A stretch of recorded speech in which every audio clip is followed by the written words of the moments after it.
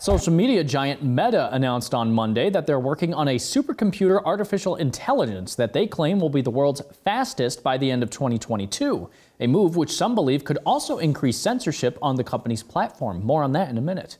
The unveiling of this new supercomputer is in line with the company's shift in focus to the metaverse, a shared virtual reality that the company expects to be the successor to the mobile internet. The AI Research Supercluster, or RSC for short, was boasted by the company as having multiple applications, like translating between multiple languages in real time. However, one of these applications that has many concerned is the removal of what the company describes as harmful content. Meta announced in December that they would be using artificial intelligence to remove harmful content on their platform. The RSC will further enable the company to moderate and remove posts that they deem as harmful misinformation or hate speech. Concerns over big tech censorship have come primarily from conservatives, who have argued that companies like Facebook, Twitter, and YouTube are using the pretense of removing harmful content to instead silence conservative voices.